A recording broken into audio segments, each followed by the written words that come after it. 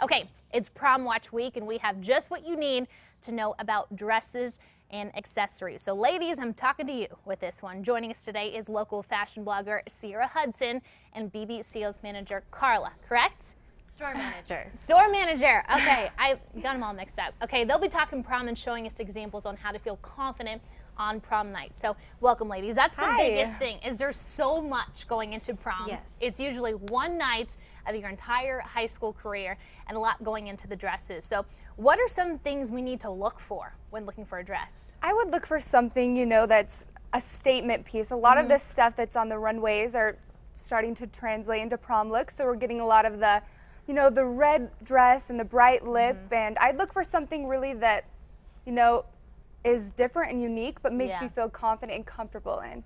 Absolutely. Yeah, whatever you feel most confident and comfortable in, colors and styles that are complementary to your body type and your skin tone are absolutely musts for this season. Yeah, so what's trending this year? We're seeing a lot of pastels. Okay. Lots of pastels. The mid-length and the shorter length are actually getting more popular for prom. It used to be, you know, the full-length dress, but we're seeing, you know, lots of shorter lengths. And we're seeing sequins, metallics, and, you know, lots of textures and lots of different colors. It's not just the red, black, and white and silvers these days. But and we actually, you guys brought with us a model to kind of show us. This is actually our lovely sales manager, Marisha. She's wearing the Geo pattern sequins dress. Okay. We've accessorized that with the Geo cutout fringe earrings in silver, the metal claw hinge bracelet in silver, and the Jillian Geo Minatier, all of which complement the dress.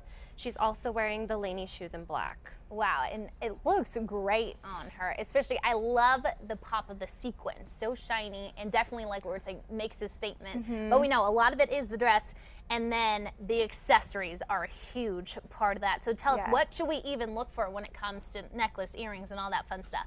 with a lot of the dresses, if it's a solid print, I would say go for a big statement necklace. Okay. When it comes to something like that geoprint dress where it's already making a statement, I would go for something, you know, like a statement earring like or they did. Oh, okay. Yeah, So, the purses and stuff is something big too. Yeah, or and you don't a belt want to go to really break it you up don't want to too. go with a bigger necklace for a more prominent dress. Absolutely, and I think we did bring some of the pieces we were showing you there of some of the big rhinestone clutches and all that kind of stuff. Where are some good places to kind of look for this? Because I knew for me when I was going to prom, I just didn't know where to look when it came to accessories and dresses and that stuff.